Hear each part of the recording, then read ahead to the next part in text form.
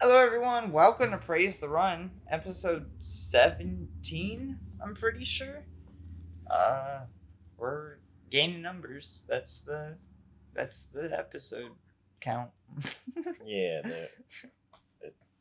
they're our channel's maturing. Yeah, I dude. don't know what happened just then. I don't know. My brain's so dead after today. It's very past my bedtime. I'm in my pajamas right now. Um, but I'm we in got. his pajamas right now too. Oh yeah, you are. Yeah, it's been a lazy day, but long day. Um, Dude, games, man. We left off last week with talking about Xbox and stuff. That's what is playing now.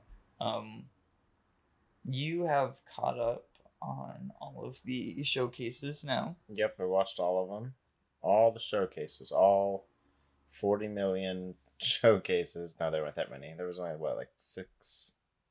Uh I think that I watched yeah. of the main ones at least. Yeah, maybe 6 or so.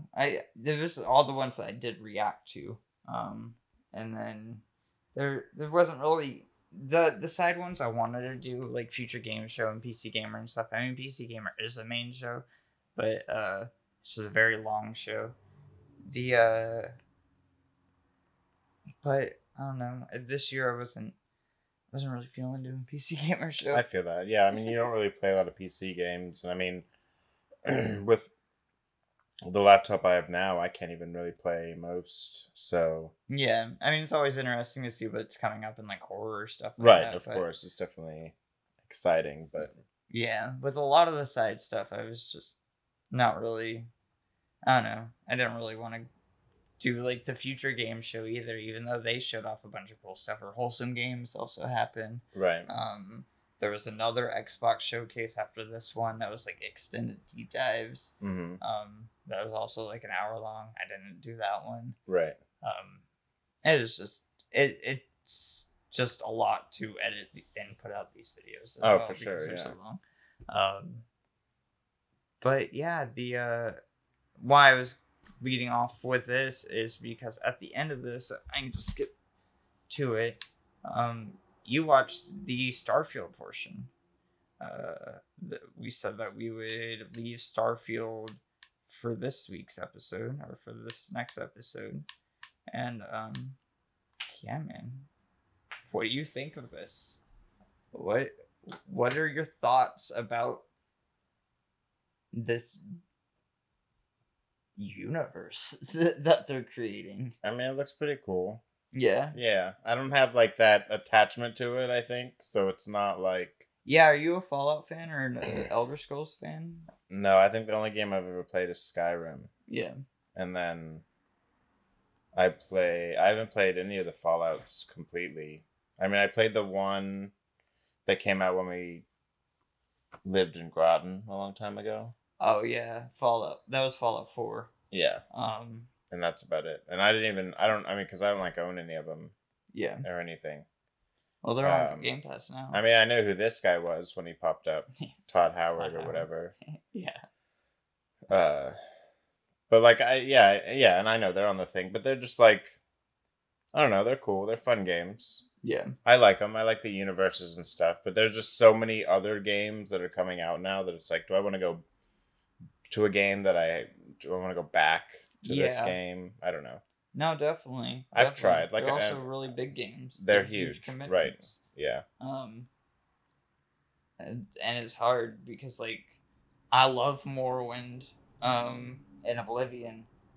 I don't know if those are worth going back to today if you don't have the nostalgia for it. But those are amazing games. I just don't know what you would grasp from that other than it being a great world to be in. Right. But there's nothing revolutionary there. Yeah, right. Which is kind of like why I wanted to talk about this, because there is some revolutionary stuff here. Yeah. Both procedural generation, RPG storytelling, like the ship customization, like all of these like crazy little things. the way that they approach wildlife in a game. They were saying some really cool things. Also, another reason why I wanted to lead with this rather than we will be talking about the Nintendo Direct pretty much in full today as well. But Todd Howard was on the Kind of Funny Xcast that was today. Oh yeah. As an interview, and they talked about it, and then our friends at Kotaku here summarized the interview up with some key details. So I'm going to bring our first headline of the day with a news segment. Starfield director Todd Howard explains what you'll find on its 1,000 planets. The sci-fi RPG has lots of procedurally generated planets, and some of them will be sparse. When Bethesda revealed that Starfield would have over 1,000 planets, it sounded both impressive and like a potential nightmare. What if instead of a dozen bespoke locations, the open-world sci-fi RPG was scattered across hundreds of lifeless rocks filled with the same old stuff? Director Todd Howard suggests it's somewhere in the middle. Addressing the topic of the new interview with Kind of Funny Xcast, the Bethesda veteran said Starfield planets would serve lots of different roles. Okay, I'll grab the dog now. Oh yeah. Where did I leave off? Many will have resources, but be pretty barren, while about 10% might fit in the Goldilocks sweet spot that's capable of sustaining lots of varied life. Instead of every planet feeling the same, the differences are met to encourage players to keep exploring. And this will be a quote directly from him. We wanted to do the planets because we like to give you the choice. Where do you want to go? Because we feel like you want that choice in a game like this, Howard said. That was a really weird way to grab that sentence. We wanted to do the planets because we like to give you the choice. Yeah. Where do you want to go? Because we feel like you want that choice in a game like this, Howard said, noting that the team struggled with the challenge of including 1,000 planets. Now, obviously, it's procedural. There's no way we're going to go and handcraft an entire planet. Howard said that there's a suite of individual locations made by the team, and those will be generated or placed when players land on a given planet, depending on what type it is, which is kind of explained here already. But him talking about it, kind of cements it, because gamers need to be beat over the head with the same information over and over again. You remember, like, last year, the whole thing was us saying over and over again that Todd Howard was like, no, Starfield will be a exclusive. Definitely is not coming to PS5. Yeah. It's only an exclusive. It's the same kind of thing. And those will be generated or placed when players land on the given planet, depending on what type it is. When players first approach a specific solar system, they'll be making choices about where to go based on what they're looking to find. And some planets will be lifeless, but that's kind of the point. I think it is a moment when you land on some of the barren planets, and again, we will generate certain things for you to find on them. But if you look at a planet, you see the resources. It has things you want. But if you look at a planet, you see the resources. It has the thing you want. There is. I love the Buzz Aldrin quote, the magnificent desolation. The way they wrote this is really weird, and it seems like they were just trying to pump this as fast as they could go. I don't think anybody proofread this. Or maybe I'm just reading it weirdly, but it's definitely wrote weirdly. I love the Buzz Aldrin quote, the magnificent desolation. I think there's a certain beauty on landing on those and feeling I'm one of the only people or the only person ever to visit this planet. Which is, yeah, true. There's the gifts that they have here, the gifts that they have in the trailers, of like you landing on a moon and taking moon rock, or like you on a desert planet and there's nothing but dunes everywhere, like it's the movie Dune, right? Or the book Dune or whatever, stuff like that. Let's see if we can go back to the bottom. It's a difficult design thing, Howard said, regarding getting a balance of stuff to nothingness in a space exploration game. If you add too many things, if it's generating too many abandoned bases or towers or things to find, starts feeling too gamey in some of those locations. Right. So I think we've dialed it at in a pretty well, depending on the planetary size. There's another quote that's not in here that about the way that they are crafting these. So in these handcrafted suites, he said some planets will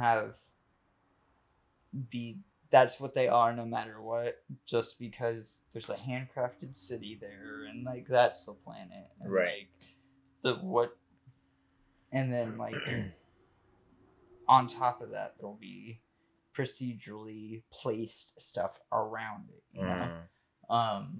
But then yeah, you go to a moon and maybe there's nothing there at all besides like resources and stuff like that. But he said there is a good amount of shit to do. I don't know where they got like the 10% or something like that, where whatever number they pulled that. I don't remember them ever giving a percentage of how many of the planets. The interview is not that long. It's like 50 minutes long, so I recommend watching it yourself, you and the audience, checking out the Kind of Funny Xcast. And yeah, it's very interesting to see where this game goes. I think it has a lot of potential, and it's been a very long time in the making. Yeah, I didn't know that you didn't have this will be like your first big Bethesda RPG to jump into. Probably, yeah. And this will be like No Man's Sky and Skyrim together. It's like the pitch. Yeah. That's what I was gonna ask. Like, it looks very similar to just No Man's Sky with shooting, basically.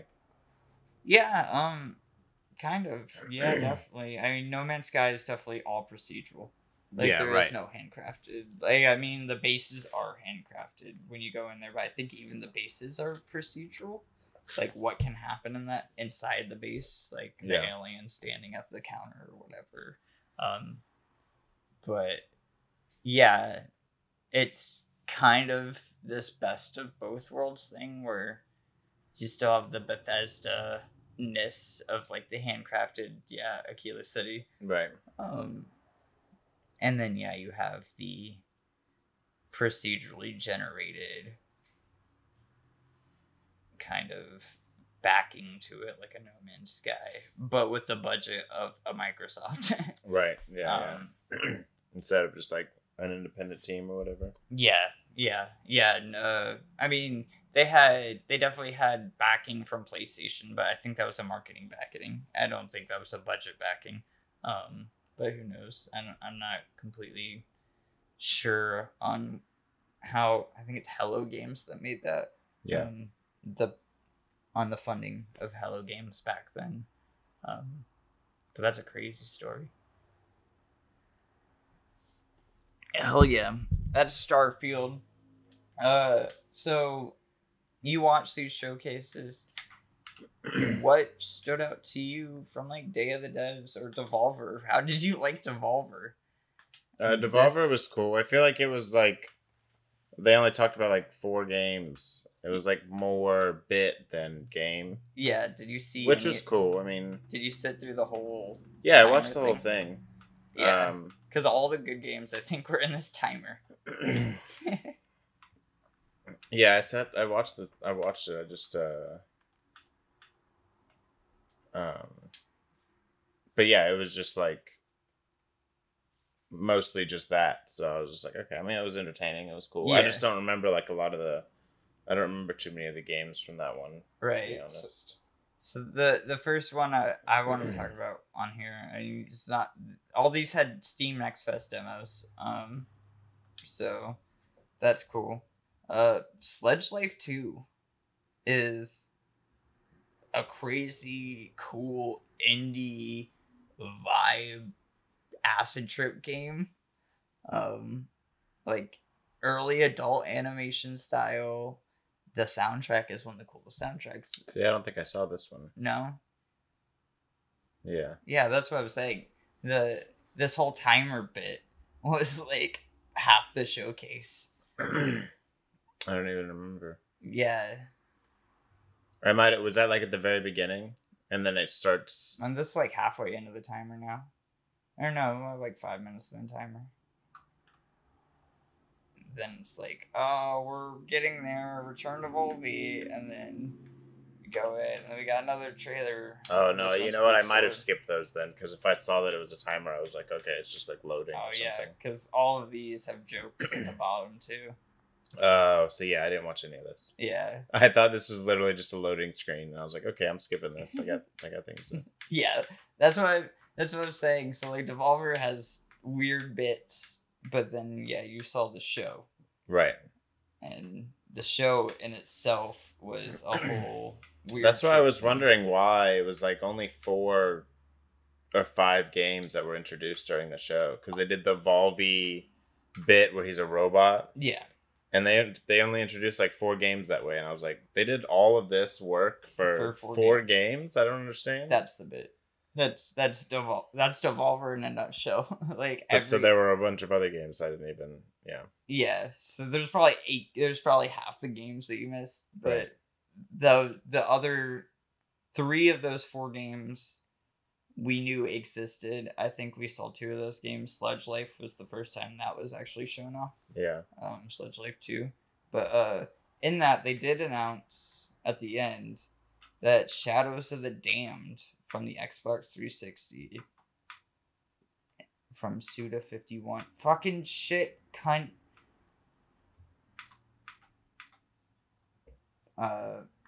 Is coming back. Did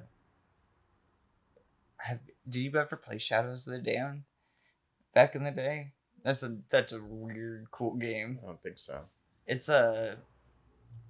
kind of like it looks like any other 360 shooter from back then, with like Dante's Inferno biker like kind of feel to it. Yeah. But Suda51 and Grasshopper are insane. And that's a cool gun. Yeah, it's just this whole. Their games are a vibe. This game it's a vibe in its own. I wish I could explain the gameplay better, but you'll see a little bit of it, I think. Maybe? Yeah. Yeah, it's like a horror shooter, like Resident Evil or something like that. But it's like super actiony and stuff. Or Max Payne. That's probably good. I don't think there's this demo. But then yeah, they announced a Grasshopper Direct. I also didn't react to that. That was the Grasshopper Directs are also bits usually. Oh yeah. Yeah, there was one where like Pseudo was talking over the trailer of No More Heroes 3, that's also them, the No More Heroes games. He was talking about a game was in its concept phase over the trailer of the game that's supposed to be coming out soon. Oh, nice. And that was the bit. That's a very Suda51 thing to do. And Devolver and Suda are a match made in heaven. So yeah, you get this weird, cool homage to Volby and all of these indie Devolver games in this. Yeah, those are cool. I almost wish they actually did this as a DLC thing. Yeah. Because that would have been just as cool of an announcement. They have announced weird, cool things like that. Like, I don't know if it was last year's conference or the year before. They did like a VR digital show floor because of the pandemic. That's pretty cool. Yeah. I was like, come check out all these demos and on our digital show floor. And then the digital show floor ended up being like a weird horror game. Nice. Yeah. I don't even remember. Like you said, I don't even remember what was in here. Yeah, it was. We get Wizard with a Gun. Wizard with a Gun looked pretty cool. Yeah, Wizard with a Gun. It's like Don't Starve with Guns. It's the vibe I got almost. It has like a. Yeah, that's like a dungeon crawling thing. But you can. I think it's like up to 4 people. Yeah. and then it's all just guns, which is pretty cool. I like that. I like that idea. I like those kind of games. Those are fun. Yeah, it seems like it would be a good chill vibe just to hang out. Yeah. Craft some shit. And then you can go back and create like your little home tower and like build as you go. Yeah. Which looks kind of neat. I want to be the blue wizard. Okay. This looks cool. Yeah. The puzzle game. Yeah, Talos Principle 2. So we saw yeah. actual gameplay, or more gameplay. Yeah. Because looks pretty neat. Yeah, we saw this at Keely's thing the other day, but yeah, it was nice to actually see more of this. This looks real good. Yeah. The first game's really good. It's old now. I wonder, that's probably on Game Pass as well. Yeah, probably. I don't think it's super long. Maybe like 7 or 8 hours. Maybe not even that long. But yeah, it's super mind bending. There's so many other weird, cool things. They added a new laser color, which is crazy. Now you have 3 lasers to deal with. Yeah, and who knows? I mean, that's just the beginning. Yeah, it looks real good though. And then, is it this one? Yes, this is the weird leg game. Baby Steps. Yeah, which is just that QWERTY leg game that you played on Armor Games when you were 12. From the creator of QWOP. Yeah, and QWOP. Getting Over It with Bennett Foddy. You have Bennett Foddy and his new game, Baby Legs. It's just 3D QWOP, basically. Where you play as a 35-year-old unemployed gamer who lives with his parents and gets sucked into a TV. And it's a literal walking simulator. The creators of Ape Out. Ape Out, yeah, which is like all arms, right? Isn't that like an all arms game? But it's top down and it's like 3 primary colors. Like Ape Out is a totally different, weird, cool game. Like the more you kill things, the jazz drums in the backgrounds get more like built up and stuff in that game. It's such a cool game. This looks cool. There's like some scenes where I'm like, how much of this is like this part coming up right here? Like, is this a cutscene that happens in the game, or is this just for the trailer? That's the QWOP horse. Like, some of this looks really sick. Like this part, like you really got to like. Yeah. It gets puzzly, which is cool. It's not just getting to the finish line, and it looks like some of these are forced perspective. Right. Which is neat. Yeah, I'm it's something that I'll play a couple times. Like this part right here. Like, how many of these are there? This like. Yeah, I would imagine quite a bit. If Bennett Foddy is also behind this, there's going to be a lot of weird. It has that silly like the people that made Goat Simulator vibes. Yeah, it's definitely that same kind of weird janky engine kind of thing. Yeah. But Bennett Foddy is like super into like high philosophy and stuff like that, and a lot of his jokes are Monty Python-esque. It looks. Yeah, that's sort of. Yeah. Yeah. It looks cool. Yeah, I'm excited for this. This is probably the big one I want to talk about. I don't remember. I wasn't like. I mean, I'll play it a few times or whatever, but this is a big one, but they didn't show anything of it. Human Fall Flat 2 didn't get announced. Which I think is cool, but there's so many DLCs. It's like, exactly. This is like Human Fall Flat 12 at this point, right? Like, what are they going to introduce in 2? That's evolved. Like, how have they evolved the game? Ray tracing. Right? Yeah. Is it just going to look nicer? Nice. Is there going to be a new mechanic? Like, they have to really. Well, how many players was original Human Fall Flat? I think you can do 4. Was it? Because it looked, it was 4 players here as well? I think so. I'm pretty sure you could always do 4. 1, 2, 3. There's like 3 people here. Oh, there's 4. Maybe that's what they're introducing, that you can pick up tiny little tools. Yeah. That would be cool. And stuff like that. That would be real sick. Some sort of like, maybe the mechanic, like the domino effect mechanics get a little more complex. Yeah. And stuff. Yeah. I like Human Fall Flat. I don't play a lot of it. It's more of a game I like to watch other people play because they do the crazy, Right. You want to have the funnies Right. You want to watch the funniest. Exactly. Because the people that like dedicate their time to it like learn all the cool stuff to make it entertaining. Right. Yeah. I played it. I downloaded it on. I played a little bit on Xbox once upon a time, but. Yeah, I think it's one of those ones that it's been on Game Pass forever as well. Yeah, and they do pump out mad DLC, or at least there's always a DLC advertised on my homepage. Yeah, yeah. So it's like the game's like you you can't introduce a 2 if you're not. I don't even know how old Human Fall Flat is by this point. It's at least 10 years old now. Wow, that's crazy. Human Fall Flat. Was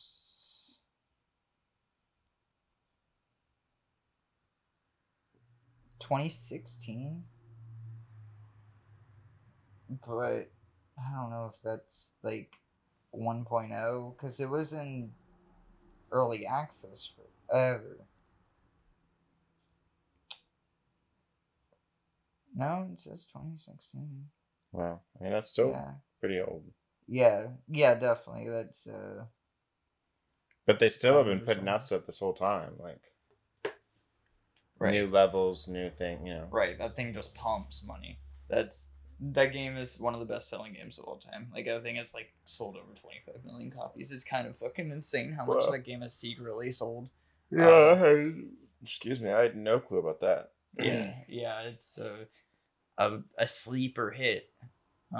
Because of streaming and stuff like that, everybody's like, "Oh, I want to enjoy it with my friends." Right. Those same funnies. Yeah, and it being a multiplayer game. Yeah. All your friends buy copies to play with you, and it's like paying it forward. Right. Yeah, exactly. Game Pass also now they're not even measuring how much they're sold. They're like, we have 25 million players or 30 million players or whatever because of that. But next was Day of the Devs. Or this happened a little bit before Devolver. Day of the Devs had some cool shit in here. We had BC Ball from the creator of Chicory. That one looks cool. Yeah. Cute little game. Pokemon Volleyball, exactly. Yeah, and then you have the Lena Rain, the doing the soundtrack. Who did the soundtrack for like Celeste? That's cool. Yeah, it seems like it will be a good one. Yeah, that'd be a fun like casual game. Yeah, I feel like you can get super in depth with this, so I wonder how casual will feel. But they seem like they're like you can play it, you can just have a good time, or you can get like the ceiling gets high. That's what I'm hoping, that I can just like get on and like play like a game. Yeah. I wonder. Or I can go out and like build a team and explore and evolve or whatever you do. That would be sick. Yeah, I wonder if they'll have like online matchmaking and stuff or ranked matches and stuff. That'd be neat. Yeah. That'd be sick as hell. The next game was, what is this? Oh, this is the new game from Heart Machine. Oh, this one looks sick. Yeah, this is the next in the Hyper Light Drifter series. They're the Hyper Light series in general. It's like a fast Elden Ring. Yeah, and you have a gun. I don't know if it's. I don't remember if they said they're keeping the procedural bits. I think it might be a roguelike.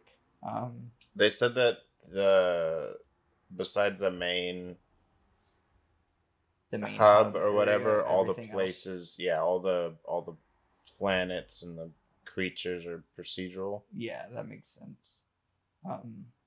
Yeah, they've been.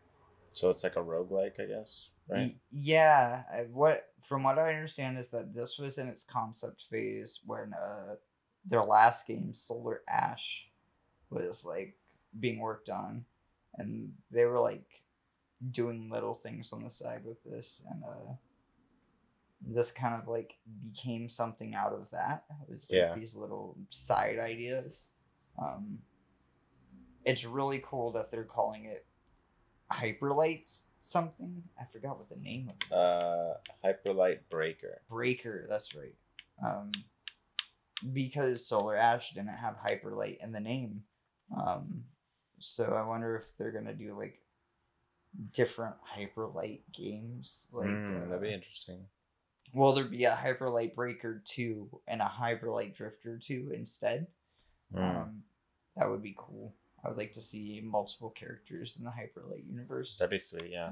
Now that we have all these branching paths. But that one looks super smooth, yeah. I like it.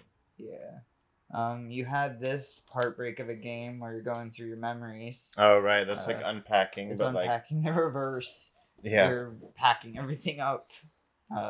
And it's what it's like to move out of a house and go through all of your memories.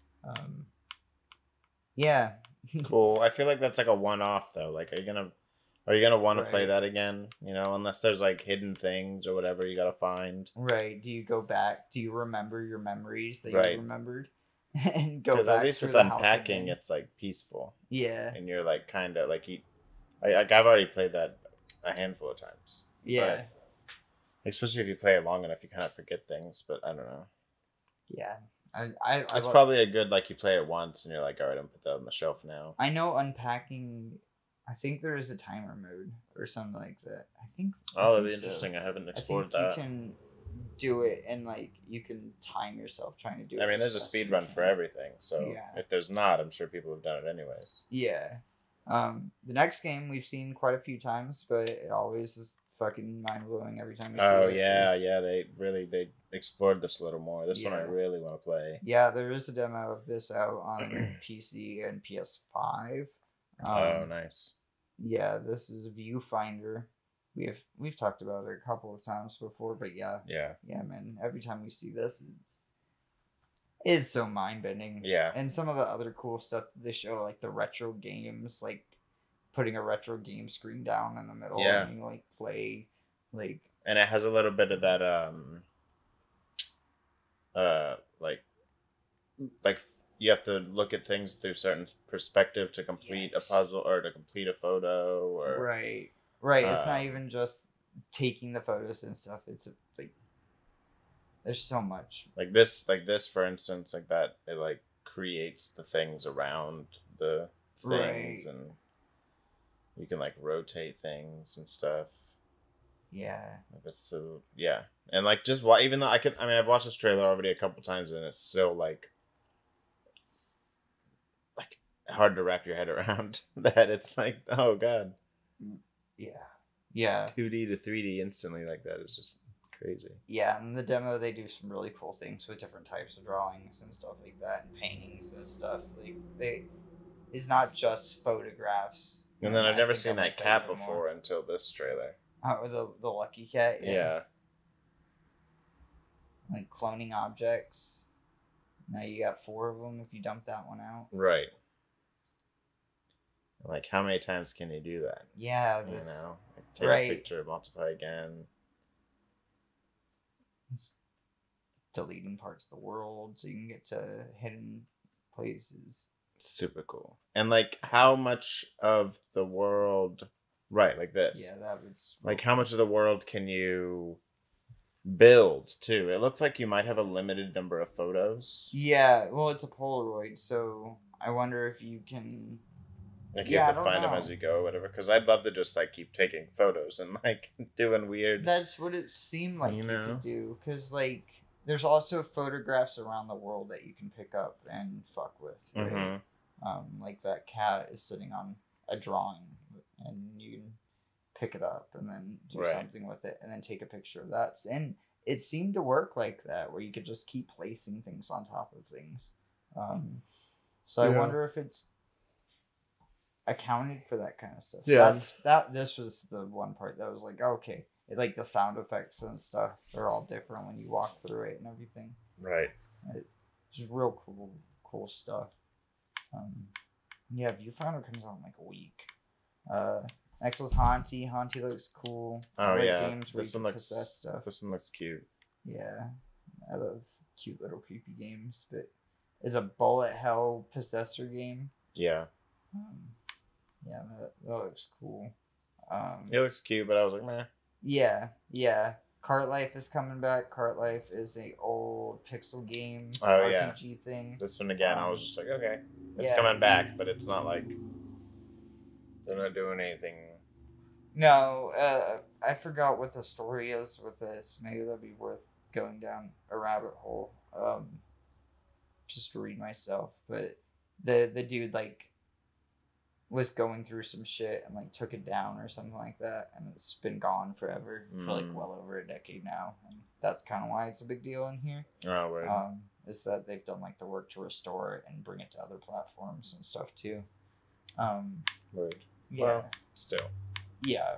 Yeah. Right. Get out of here, Cart Life. This next one looks cool. Yeah. So Kyle and I were having a conversation about YouTubers that we didn't know where they went. Quebblecop was mentioned. I brought him up and I was like, I wonder where Quebblecop went. He was like, who? It was like, he was like PewDiePie, Markiplier. He was like in the 4 million, 5 million subscriber range, and it seemed like I just haven't heard of him since. Apparently, he owns a video game studio and they're making a sick ass skate game. Well, that's cool.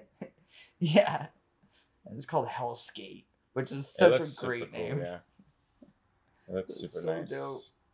Dope. And like the whole concept is like, hey, skate art is really cool, but skate games don't really do anything with it besides it just being a graphic on a skateboard. So what about if we made the world a giant skate graphic? Right.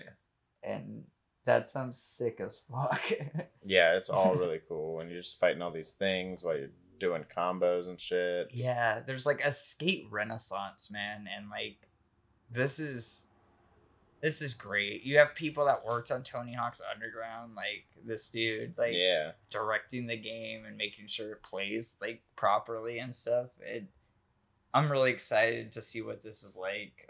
We also got Thirsty Suitors, which is another skate game that was like we've seen it. It's a skate dating sim turn-based RPG thing. Yeah. That looks pretty cool. That was the vibe I had at this at first. I was like, it can't just be skating as the main point. No, skating and killing things at the same time. Yeah. This is straight up the mall level from Tony Hawk. Right. And just abandoned. Just in hell. Yeah. Yeah, you're going through it backwards instead. It's crazy. What a cool game. I'm excited for that. I don't think they gave it a date, but that'll be real excited. Henry Halfhead. Oh, this one looks cool. Yeah. Quirky little fun thing. Seems like you can really mess around a lot with this. Right. This is another possessor game. That's a theme of this episode, I guess. Or this showcase was possessing things. Henry Halfhead. They put out a demo. I don't know if they put out a demo on Steam, the Games Next Fest or whatever, but people played it at Summer Games Fest, and this was what they're showing off is the demo. Yeah. But yeah, it seems cool. Apparently, it's really far away. Oh, really? Yeah, I didn't realize at the time, but I think this is like later 2024 is what they announced. I'm excited to see like how extensive it gets. Like, right. I want there to be like hours of just possessing things and co-op. Right, there is co-op, which looks super cool. Yeah. All the little mini, like Henry Halfhead. It seems like there's a lot of possibilities. Yeah, they didn't put a date here, but yeah, the developers said 2024. Definitely want later half is what they want to play that. Yeah. Yeah, all of these games, like indie games are so cool. Yeah. Cocoon, we've seen this a few times. I think we've seen this at Xbox a couple of times. This is the game designer of what was once Plated Labs, the gameplay designer behind Limbo and Inside, making his game.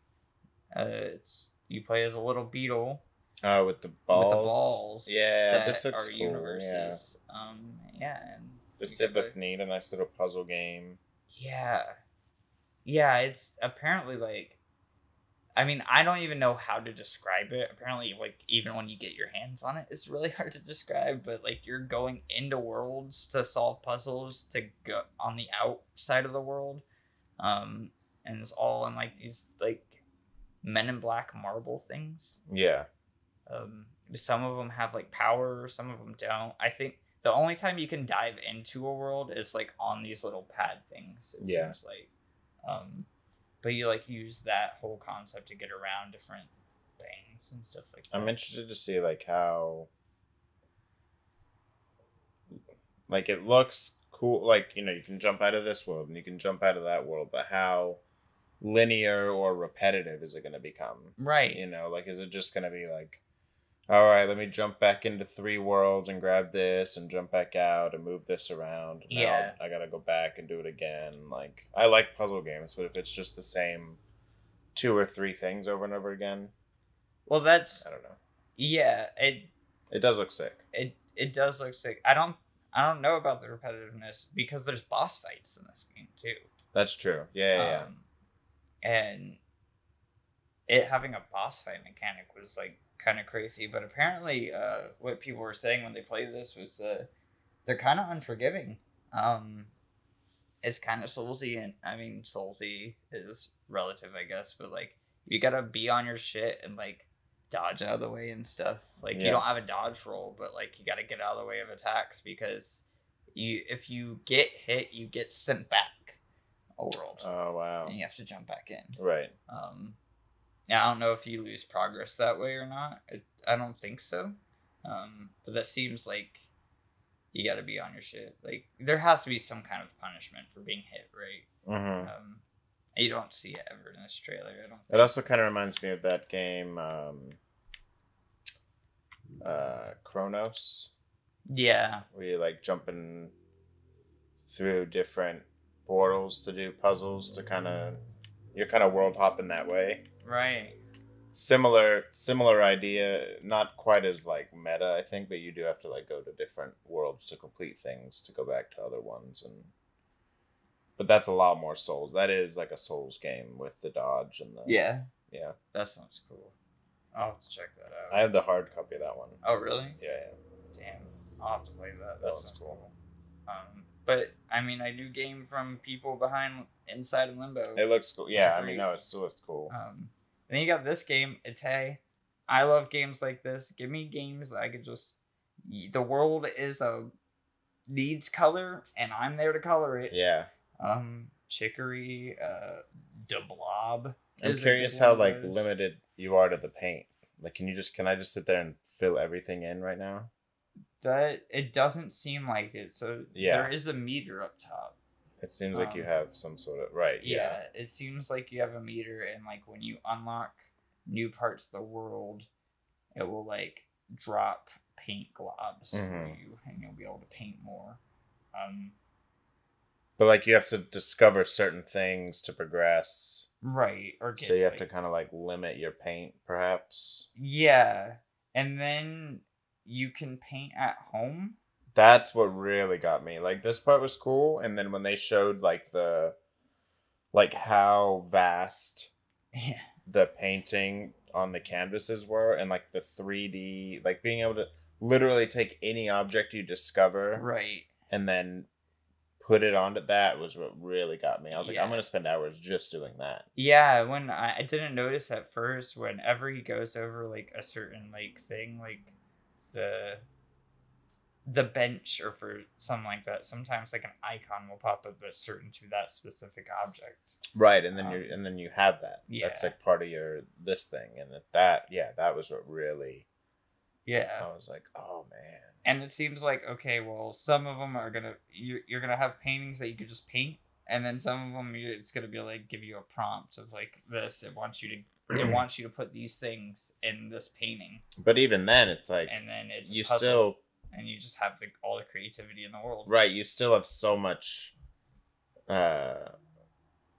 like free will with it. They just give you like a basic prompt, and you still can pretty much do with it what you want. So cool. So like the uniqueness between everyone is going to be like so vast. Yeah, it looks super cool. Super, super cool. I'm excited to see like tweets of people's like paintings. And then this part too, there's like a third part where you have to like kind of make friends. It's almost not like a dating sim, but like a friend sim. Like you could miss those people. Yeah.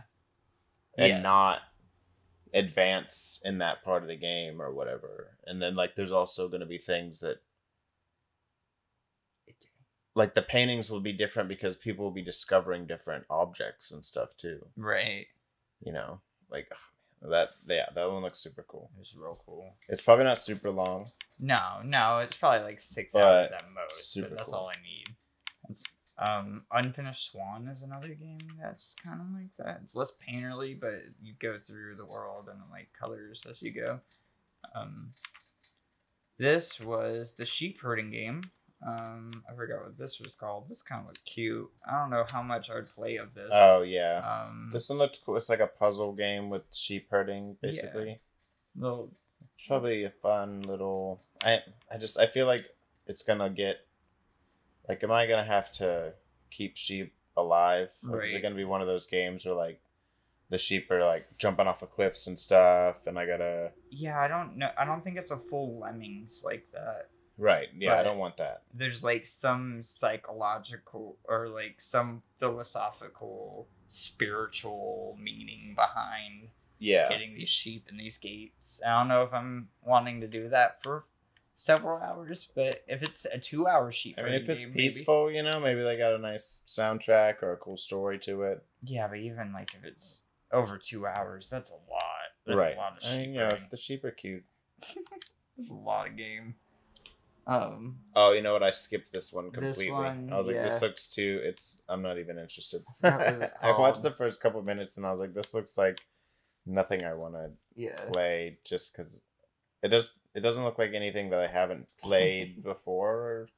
Right. It's a visual novel, dating sim, action JRPG, where you play as a boy with a blue arm, and that blue arm turns into different things.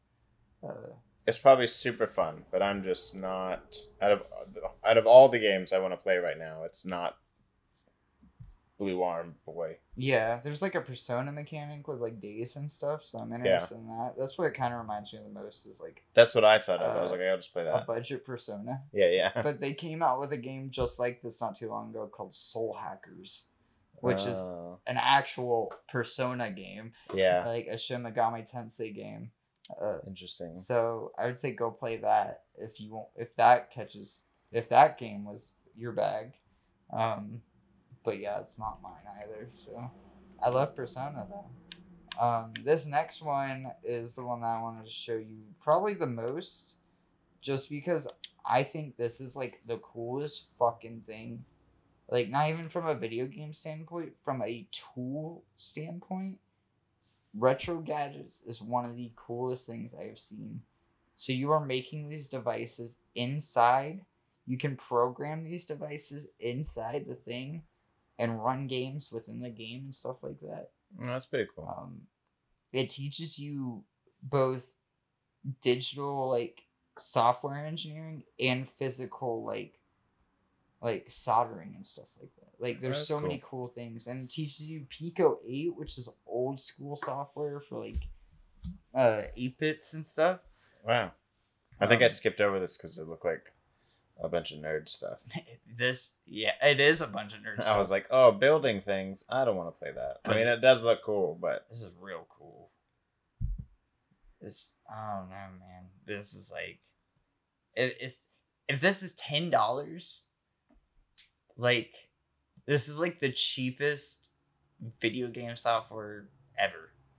If this does what I think it can do, we'll see. But he does say in it, he thinks that people already in the studio are building things in this that he didn't ever think were able to create because they aren't humanly possible to create. Right. So it's very interesting to see what.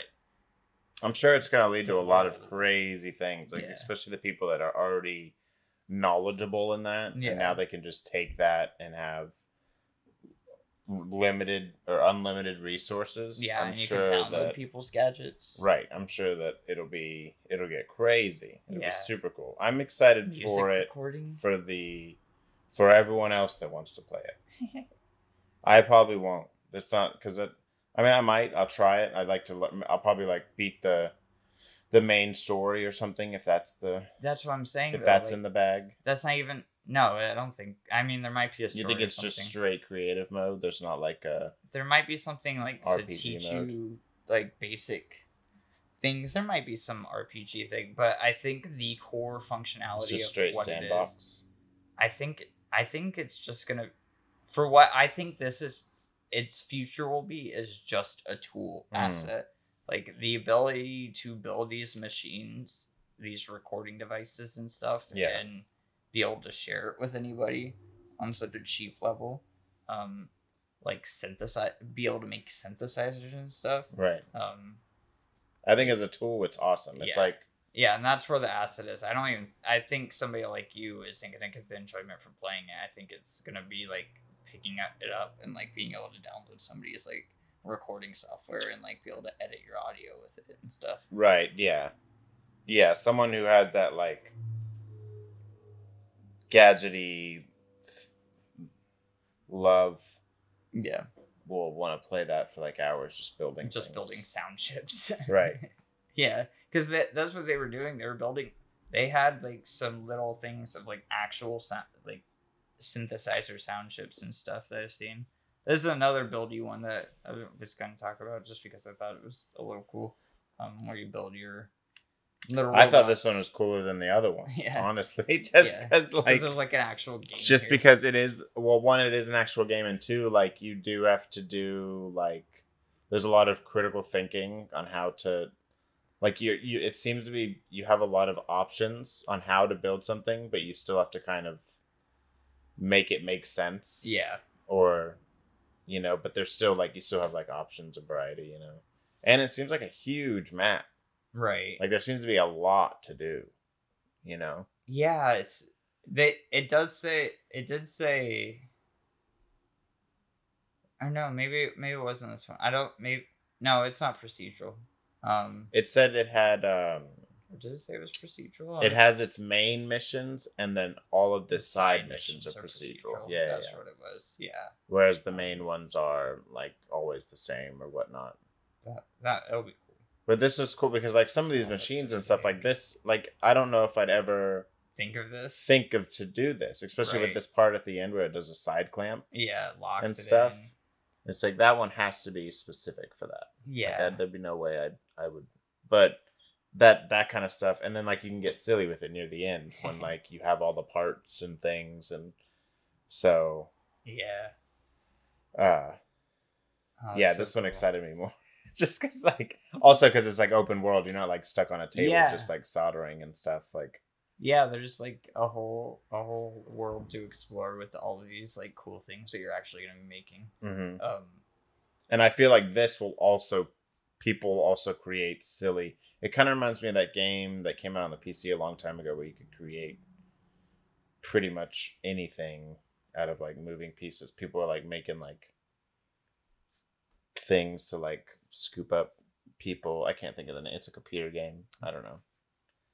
There's a bunch of games. Right. No, now, yeah, right. I only know like 5. So in my head, it's just this one, but you probably thought of 12 as I was describing it. So it looks sick though. It looks super cool. I'll play it. This last game is like Salt and Sea, Salt and Sea is like Chronicles. That's like another like you play it once, maybe twice. Yeah, it can't be more than like 30 hours long. I can't because it's gonna be too long. Like Spiritfarer, I love Spiritfarer, but that game is long. Right. Yeah, really I feel like even Spiritfarer has more variety than that game. Yeah, definitely. Because that one's still like a farming sim or whatever as well. So like, but that seems like it's very linear, and which there's nothing wrong with a linear game, but right. You really got to sell it for me now, because I've always preferred a variety over just a single path story. Yeah, me too. Like when Heavy Rain came out back in the day, that was like mind-blowing to me. I was like, multiple endings. Yeah, that's true. Back then it was when it first came out. I loved Heavy Rain. Obviously, it didn't live up to its hype, but it was amazing back in the day. Even being able to press Sean the whole time was so funny to me. This game I will never play. This game looks horrible. This looks so it looks so bad. Massive is making 2 games. All 3 games if you count the division. They are making Avatar: The Frontiers of Pandora. Not the first big game. The second game that they showed off at this Ubisoft conference. But the first. This is the one that we were waiting to see. Yeah. This looks bad, man. It does not look good. It looks like a PlayStation 2 game. It looks like a PlayStation 2 game. It's fucking Far Cry with blue people. It's not even like... They're not even trying to hide it. Which, I mean, yeah, Pandora is probably the coolest place that you could have that. Yeah, right. Honestly, like, it gets me excited to play a Far Cry-like game because Far Cry's not doing it for me. So I am excited for that. But this looks real bad. Those blue people do not look good. I don't even really like Avatar. Yeah, I don't like so Avatar. It's like, I don't have any reason to play the game. Yeah. You know? I do think it's interesting where you're like, you were kidnapped as a child and trained to be a human, so you have human like gun control, but you're also like exploring your Na'vi roots. Right. And do you betray your Na'vi brethren and side with the humans, or do you save the planet? Right. Now, if you're given that option, that'd be cool. That's the idea behind it. Yeah, I wonder how deep they go. James Cameron is behind this. He comes out right after this. Oh, that's right. Yeah, he's like, I'm James Cameron. I'm James Cameron, and you know that submarine that people just died in? I had one of those, and I went really far under the water. That was crazy, right? Now blue people. So what is interesting, I'm not a huge Avatar person, but what people have mentioned, they talk about land travel, they talk about air travel. The new movie is about water. They did not mention water at all in this.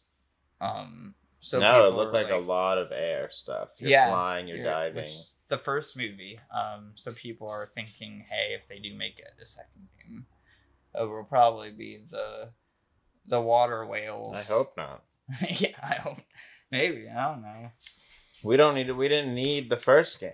Dude, there is a 360 Avatar game that is so bad that I got. We didn't need that one either. We didn't even need the movie. You can get the 1,000 achievement gamer score in under like 5 minutes in that game. That's cool. Like you can jump around and do some stick twirls and get the 1,000 gamer score. Still, it's not worth it. It's not.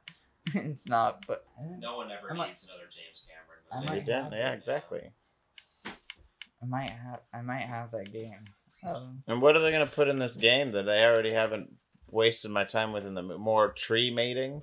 Not. Yeah. That's how you upgrade via tree mating. I don't care. Like trees. That's ridiculous. Well, yeah, I don't know. It's the idea. It's for the people that are into Pandora and stuff like that. This is true.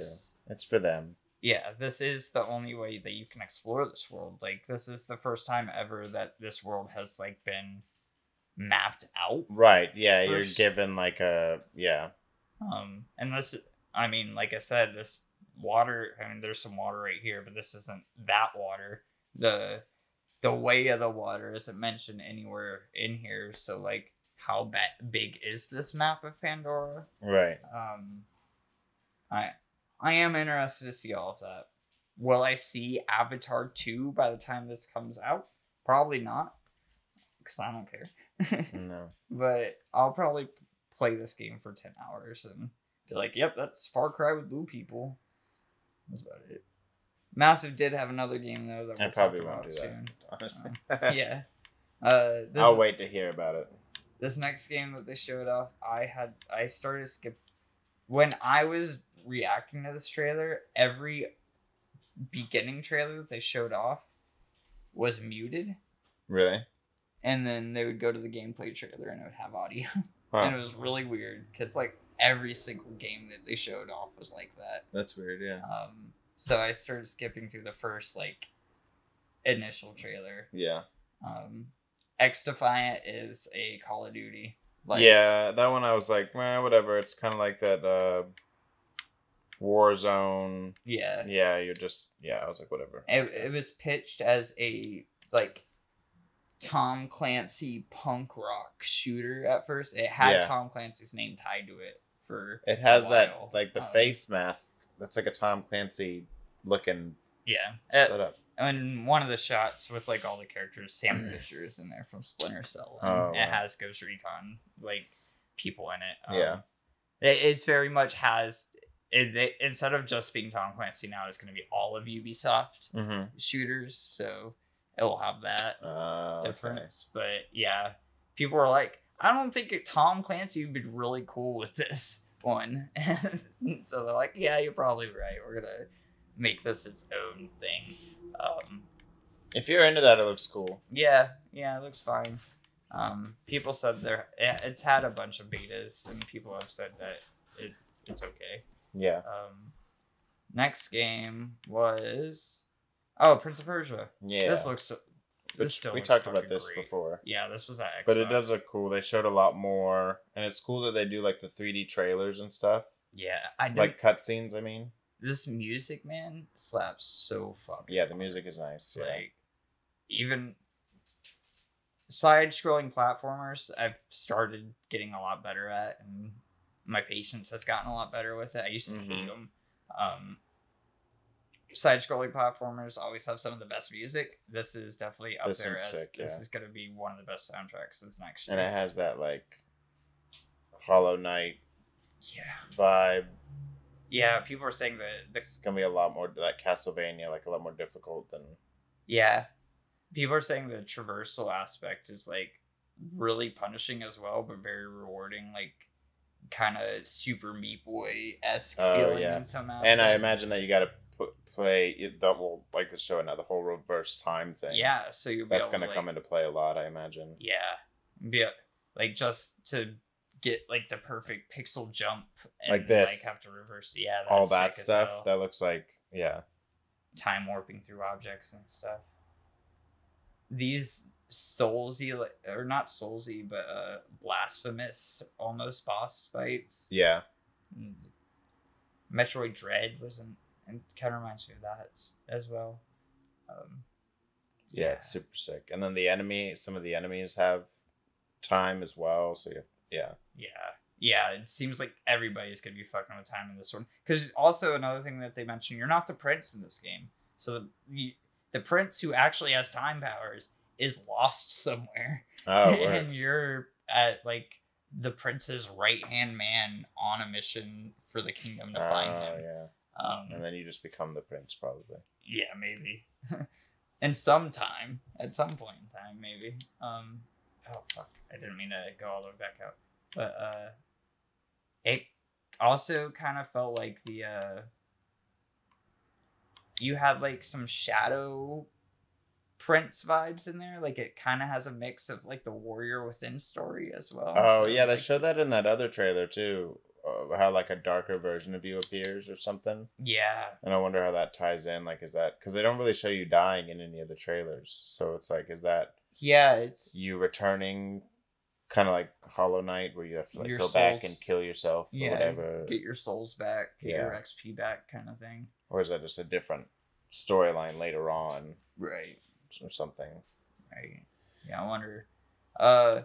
This I didn't understand. The whole intro was very awkward. Like that guy got on stage and like he said his accolades and no one clapped at all. And then he like took off his things and his face was already defeated. So I was like, I'm not gonna watch this anymore. So you remember the old E3 that I showed you? Excited to be there. The old E3 showcase vibes are really coming out at this point. Yeah, this was like Adi Shankar has made a couple of movies. The movies he's made hasn't been good, but he's done like the last 3 seasons of Castlevania. I was gonna say that's like the biggest thing I think he said, because like right before he took his glasses off, he's like, or some of my indie projects on YouTube, and no one clapped or anything, and I was just like, which no one is you are. I get why he brought up, because on YouTube and in the fan communities, he's made like the Power Rangers Dark reboot. He was the one who pitched that and made that movie. That's cool. And then like he did like, I think he's the one who did the Uncharted one as well. He's done like Spawn. He did a Spawn one a long time nice. ago. Like all of these have been like, they weren't student film pitches, but they were budgeted pitches for what he wanted to do. And I think Power Rangers was the first one that like actually was he got. But yeah, it looks like they're trying to do their Cyberpunk Edge Runners. But it's just on Netflix or something? It's on Netflix, which I think Cyberpunk was too, and so is Castlevania, this other show. And then Ubisoft has a deal with Netflix for a couple of other things as well. Ubisoft has been putting out like movies and stuff over the last year. They have a show on Apple TV Plus. Really? Called it's about game developers making an MMO with It's Always Sunny people. Oh, weird. I forgot. Mythic Quest, I think is the name of that. Oh, right. Yeah. Yeah. I've heard of that game. That show. That game is also a real game in that show. But that's all Ubisoft. This is Far Cry 3 Blood Dragon is a DLC to Far Cry 3. Which is a escape from New York retro future 80s style take on the Far Cry universe. And then they did several other Blood Dragon tie-ins to give it that aesthetic. Like Trials got a Blood Dragon tie-in, like fucking Robot Unicorn is another game that had a Blood Dragon tie-in. Stuff like that. This is a show set in the Blood Dragon universe that is also taking other Ubisoft IP and remixing it.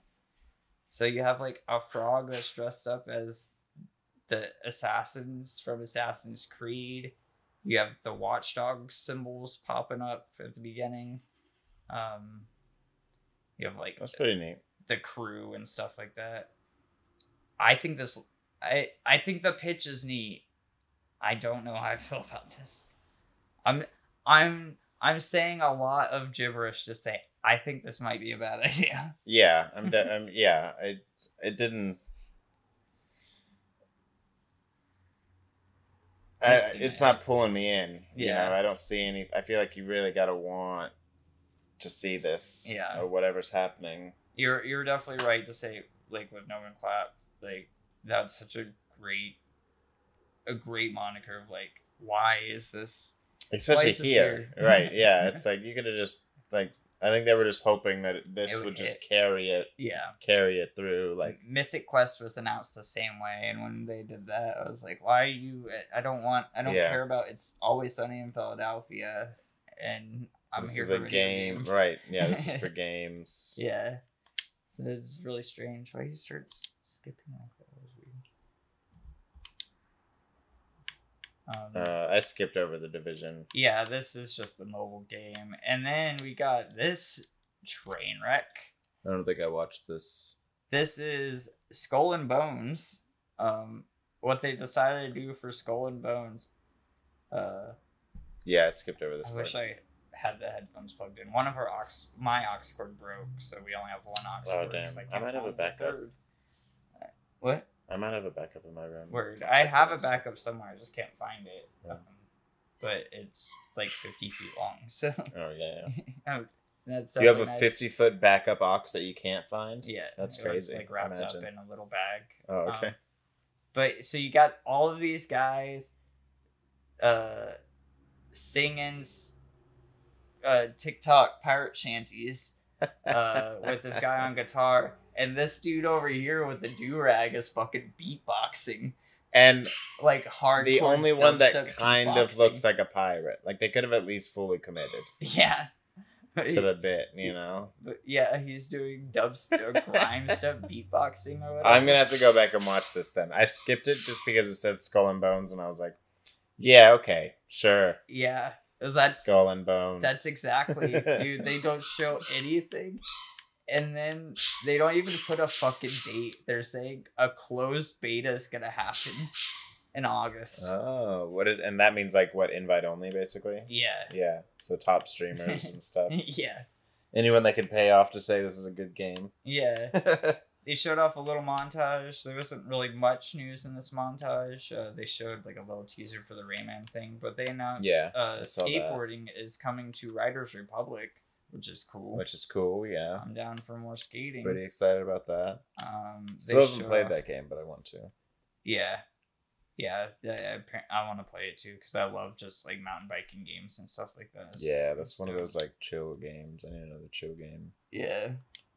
Is this that racing game? Yeah, this is the Crew Motorfest, which the Crew is like a huge open world driving game. Yeah, this one looks cool. This seems like they're just straight up doing the Forza Horizon thing. But that's what I was like. I already have Forza Horizon. Yeah. I already have the Lego racing game that just came out. Yeah, that seems to. I have Mario Kart 8.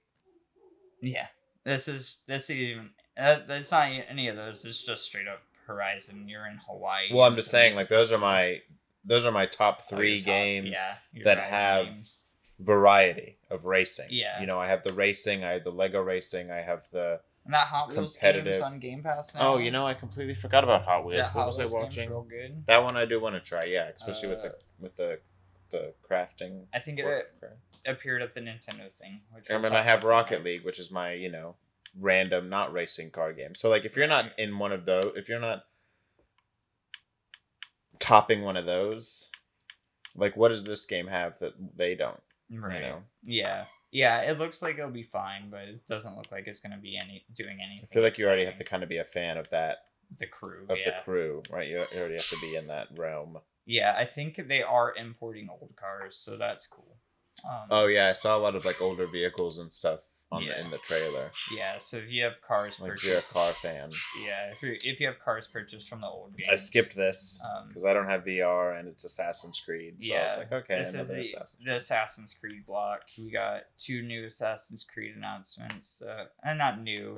They're just games that Emerald have been announced. Crystal or Diamond or something. It's like Pokemon. Nexus is the VR game, and then we get another peek at Jade, yeah. which is the mobile one set in China. Right. And then we get another peek at Mirage, which is the one that's coming out this year. That's Mirage, like old school. That's the old school one.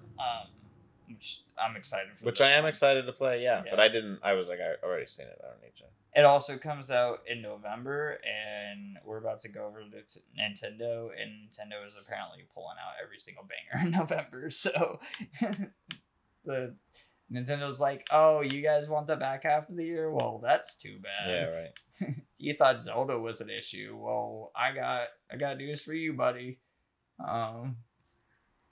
Yeah, the next one is the big one, the one that I probably want to talk about the most. So like,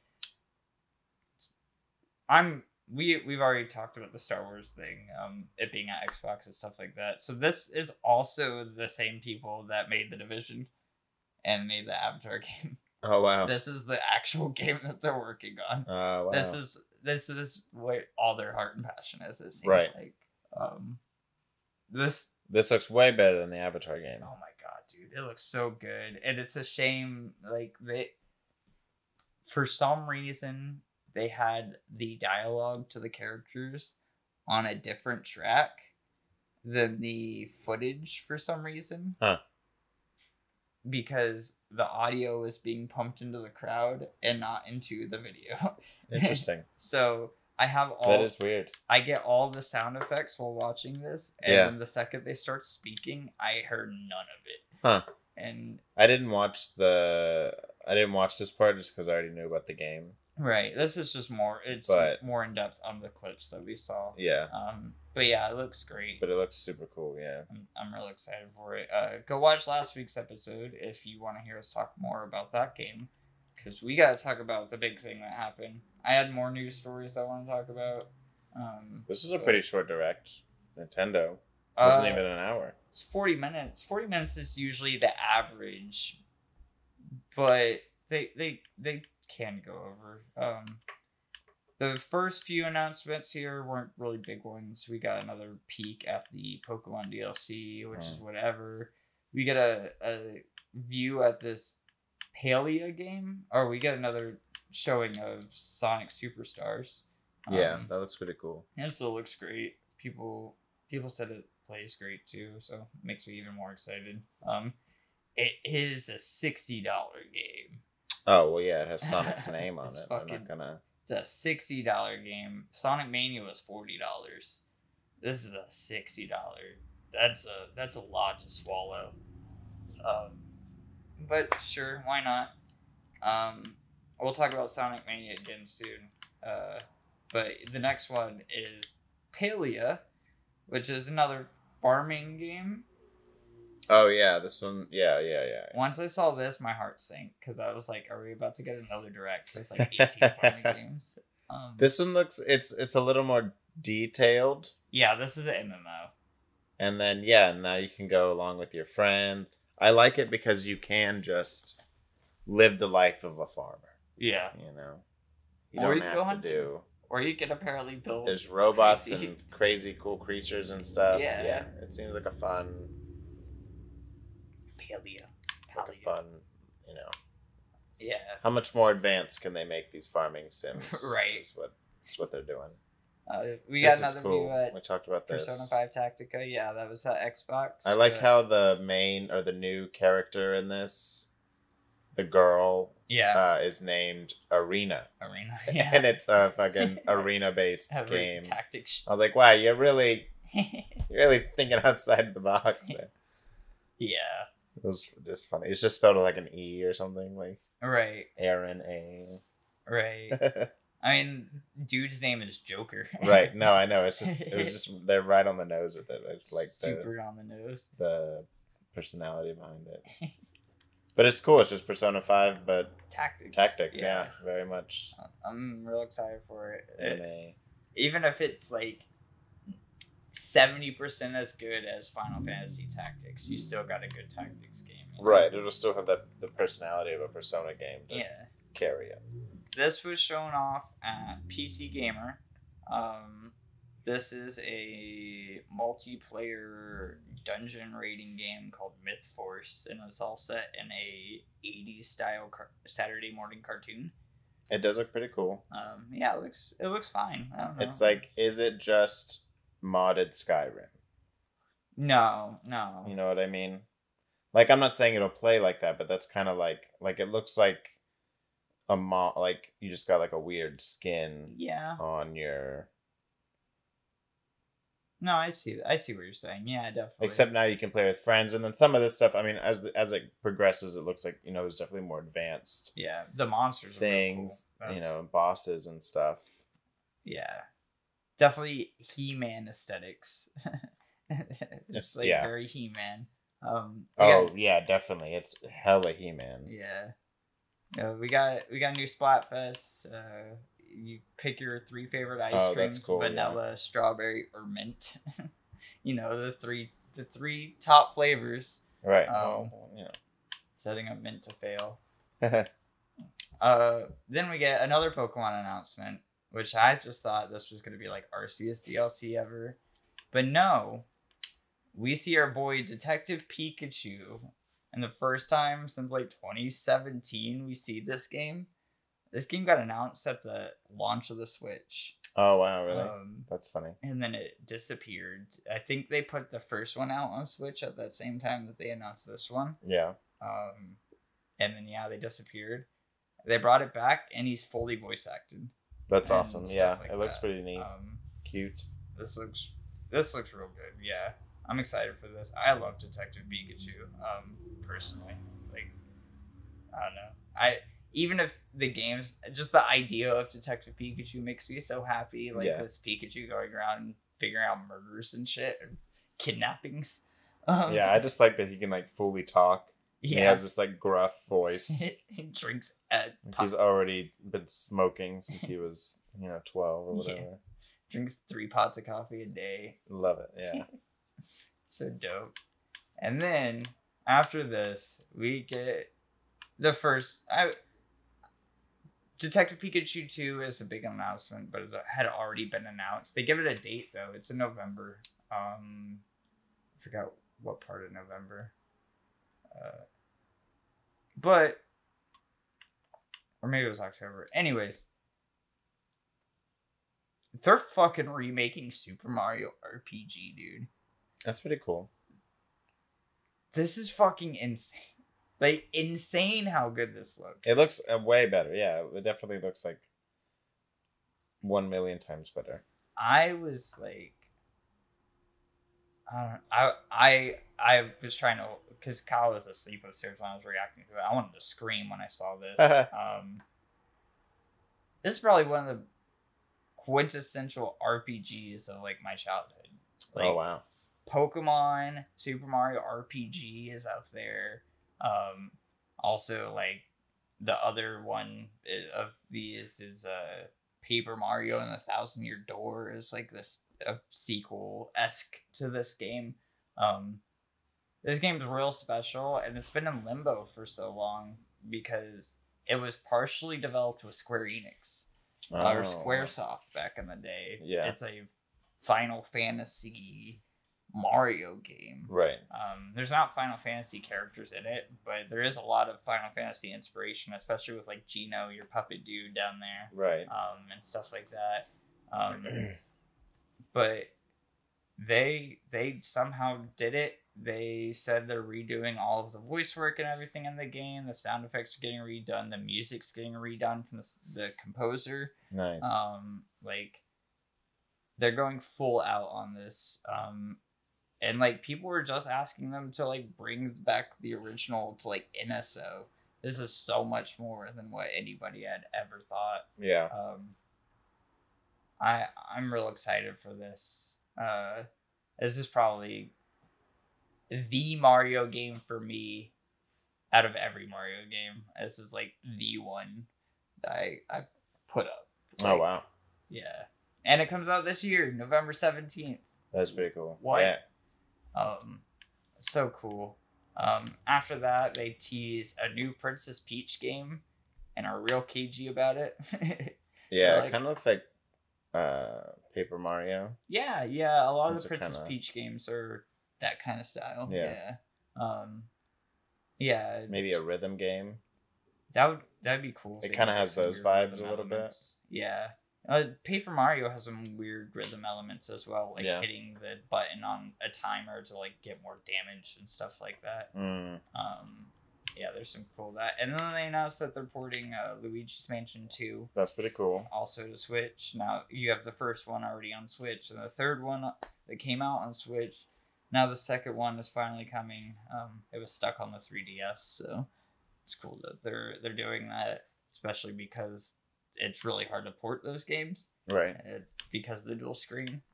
You got the Arkham City collection, which is coming to everything, but or the Arkham Trilogy collection. This has been announced. This was announced forever ago. Yeah. And then they kept delaying it for some reason. But you've probably already played it on something else. Oh yeah, I've played. I mean, just in general, everyone. Like, yeah. This isn't something that.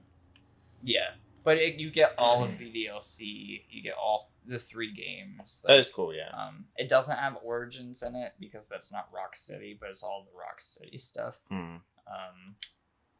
And then after that, we get a peek at Gloomhaven, which looks real good. This looks like a pretty neat. Yeah. Yeah, Gloomhaven is a tabletop RPG. That you can play single player with a party.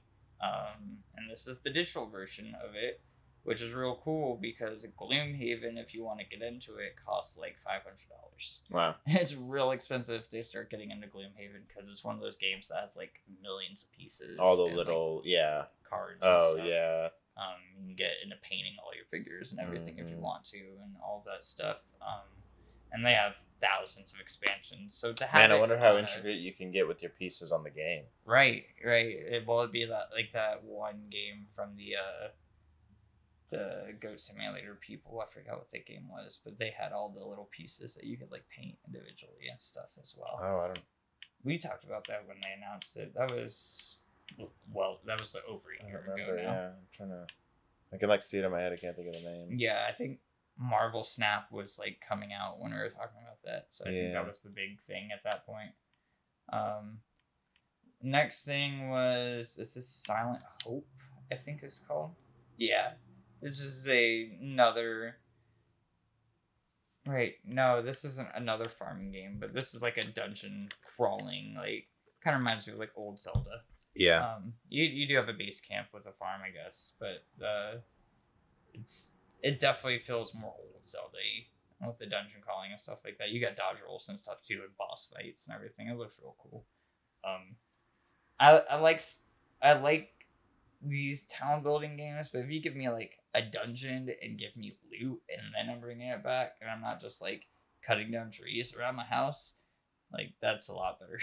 That's a lot more interesting to me. And this game looks real pretty. So yeah, I like all these scenes that it goes into and stuff. Yeah, that are budget on that. We get a couple of anime games like that in here. The next one is Fae Farm. Oh, we saw this straight up a farming game. Yeah, with your friends. We saw this at that direct with all the farming games, and then we saw it Keely's thing last week. As a farmer, you get to be a butterfly. And here's Hot Wheels. Hot Wheels Unleashed 2 turbocharged. More Hot Wheels is great. Right. And yeah, I think this is also a game that you can bring over your cars. Is what they said. Oh, nice. That's cool.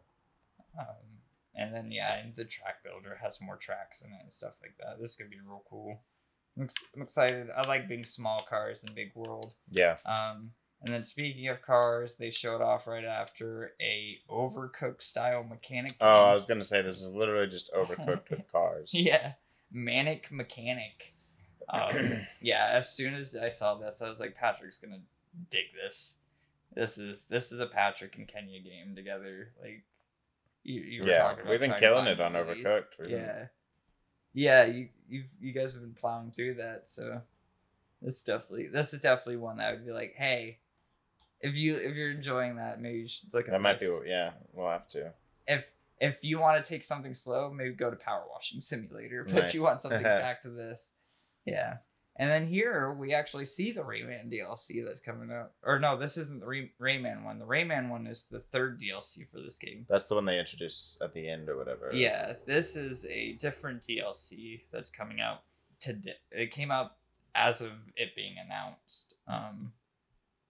It was like DLC Part 2 or whatever. It's like the evil red bunny. Right, and then it like gave like a whole new part of the map and everything.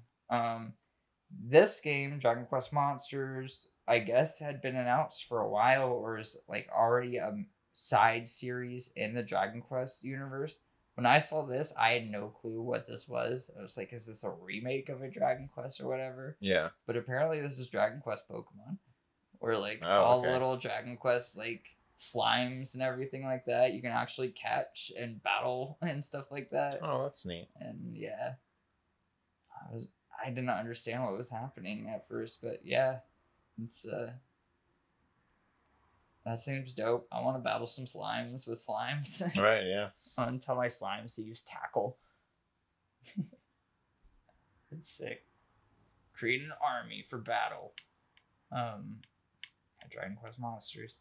After that, we get our deep dive into Pikmin 4, which is the main this one looks cool. It has nighttime and you got the glow Pikmin.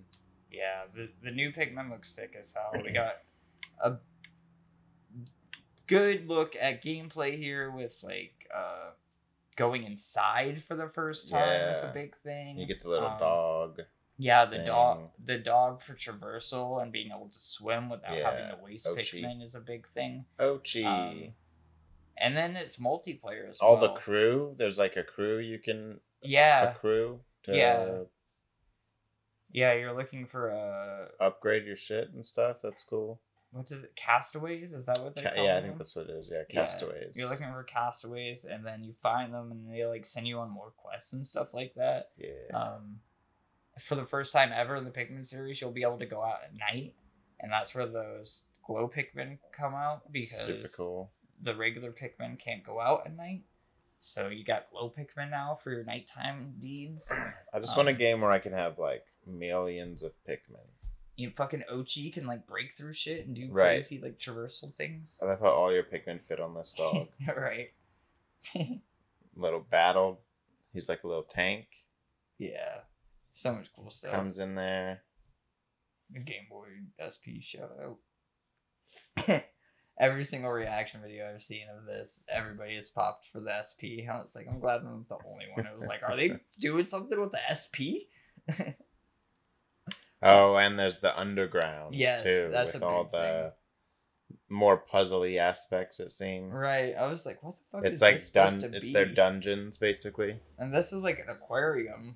This isn't even underground. But then all of this Yeah. stuff is like, I don't know what this is supposed to mimic. Is this supposed to be like a drain system? It's or just its something? own little world. Yeah. You know, it's not even. It's nothing. That dude's just dead. He's just dead. But somehow they get him back and he's not dead.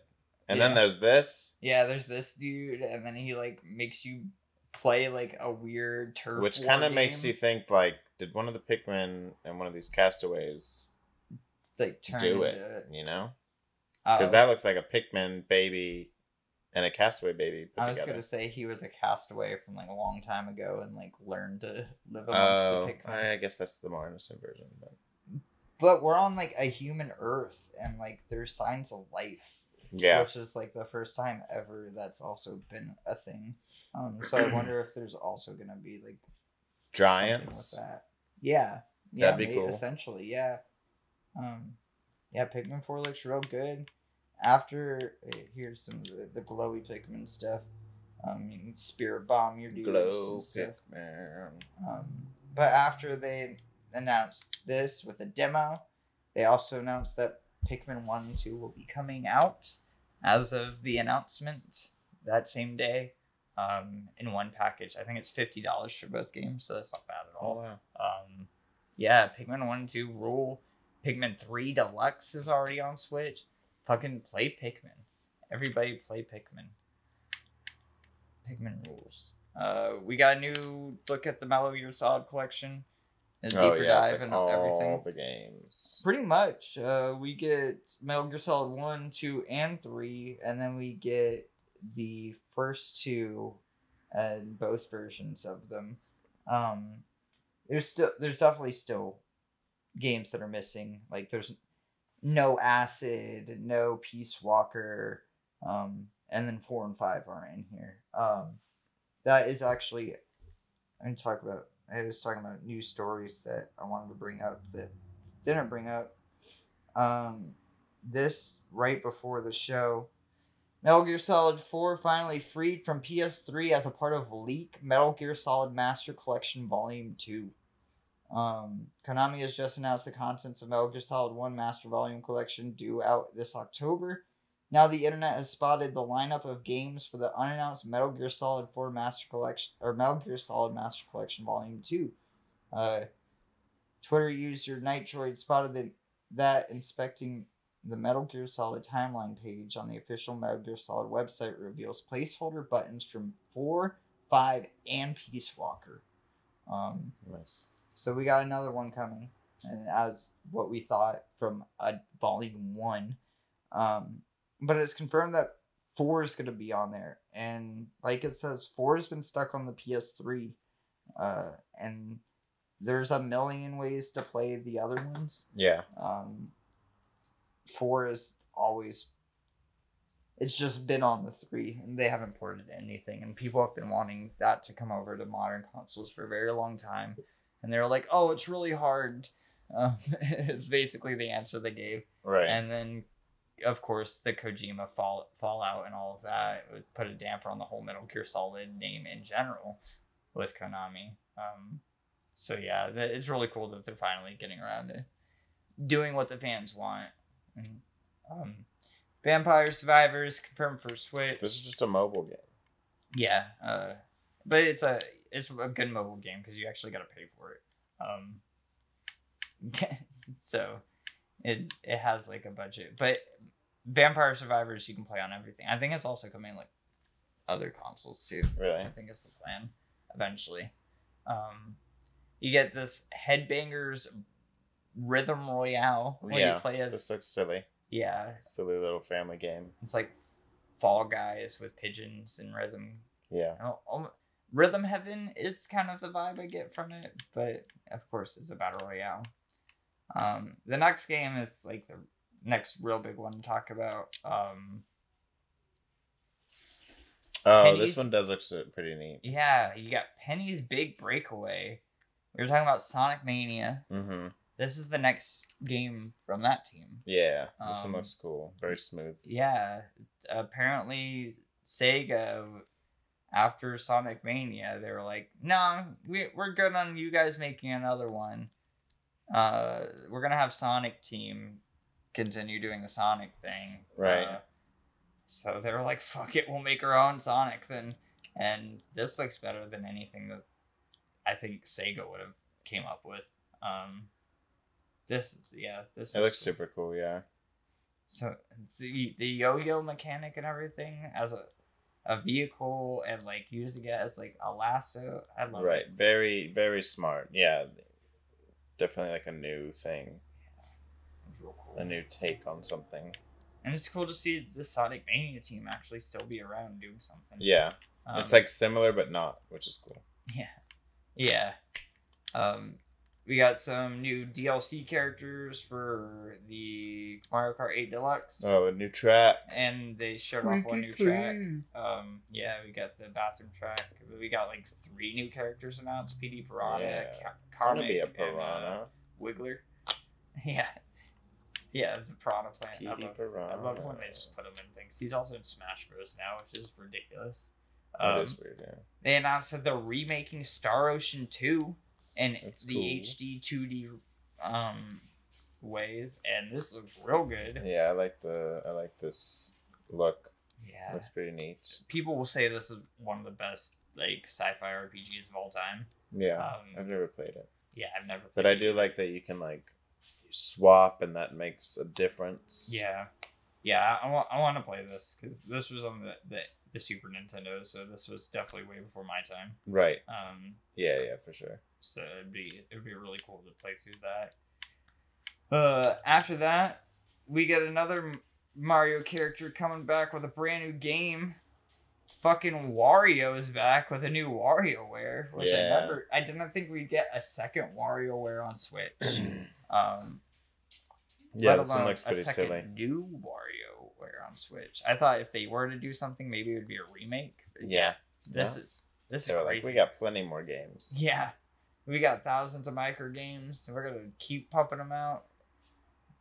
This is real good. This will be a blast, like to play by myself or with people. WarioWare, move it. Yeah, I can't wait to come downstairs and see you wiggling around by yourself down here at 2 a.m. Yeah, slamming buttons. Just fucking woo! Shake the soda. Also in November. Definitely looks fun though. Yeah. November 3rd on that one. We got a Nintendo Live update for that thing with all the championships. Then they're like, "Hey, thank you for playing Zelda. Zelda just made a lot of money. We're putting out Amiibo. Do you guys still care about Amiibo? Well, care about these ones. Give us more money." Zelda didn't make enough. And then everything was leading to the big announcement: a brand new 2D Mario. Oh yeah, this is like brand new art style. Mario on acid. Yeah, dude, this is just like, all right, we ran out of ideas. What happens if Mario finally takes drugs? And then this is what this is. It looks great. My mind was blown. 35 plus years of Mario being a thing is one thing, and they're still making new ones. For them to keep reinventing it and making it feel new every time I see a new 2D Mario. Yeah, it is so very cool. Nice that they were able to take this and like, I don't want to say finally recreate something new, but like it has been a minute since there's been something that wasn't like a remake or bringing back an old game, relaunching it or something. Well, they've done or like a number 10, They've had the new Super Mario Bros. and they've done like 5 or 6 of those games, but all of those are technically different games.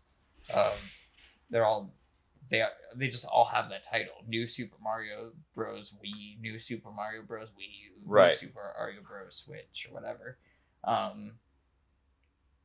This is Super Mario Bros. Wonder.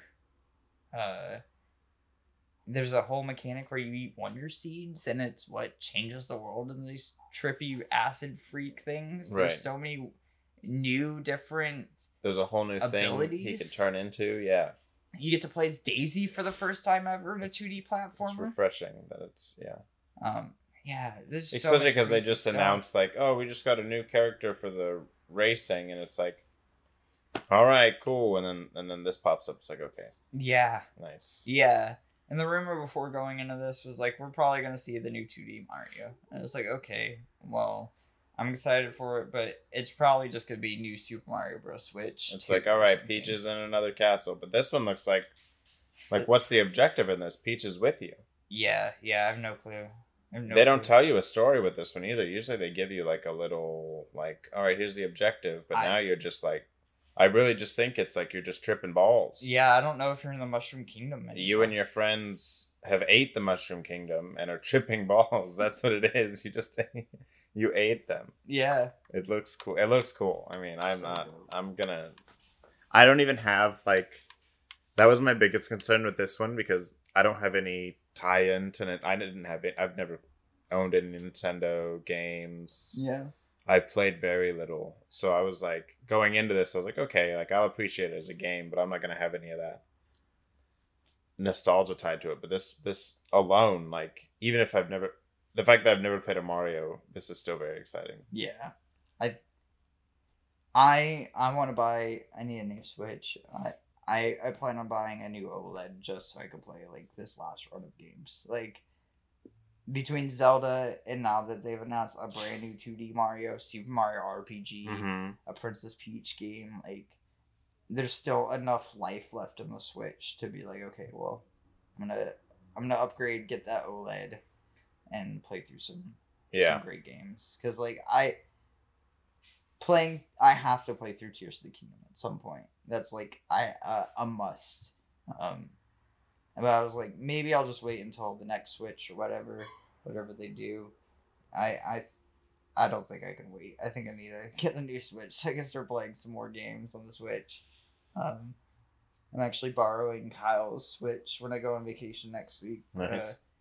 To catch up on some Switch games. Yeah, I haven't played any Zelda games either. Yeah.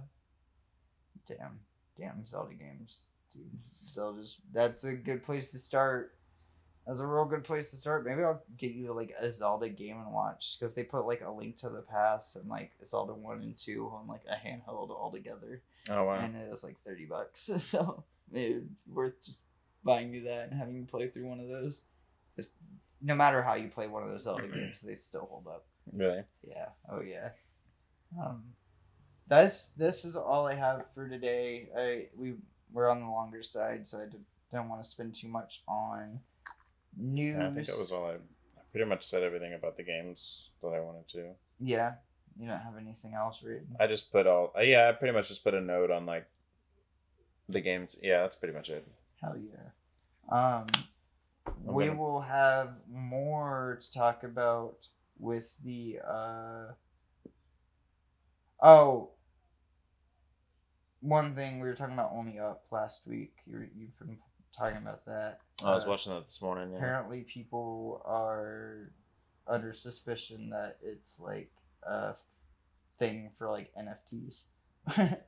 Is like the thing right now. Huh. I'll have to see what. I'll have to read up on that. Yeah, because I just watched like someone did like they already got speedrun records on it and stuff. I mean, I don't know how old the game is, but it's pretty new. It came out this year.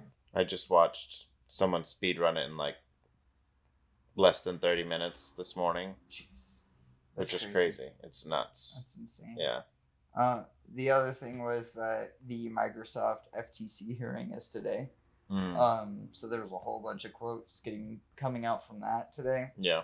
rather than pulling one individual quote after another today, I was going to wait until the whole story finishes, and then when we come back for the next episode, that should have played out for the most part, and we'll have something to talk about there. Because other than that, it's pretty much them just like talking shit on themselves right now. Nice. But they're like trying to make their case on like why they should buy Activision and Blizzard. So they're pretty much like, we lost the console war. PlayStation and Nintendo are much better than us, and if we buy Call of Duty, it's no big deal because they're still making way more money than us. That's pretty much the whole thing vibe of Xbox right now with that.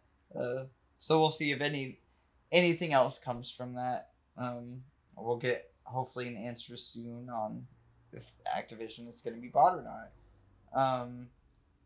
The other small one, well, I guess there's two smaller ones. This one's kind of fucked up but funny.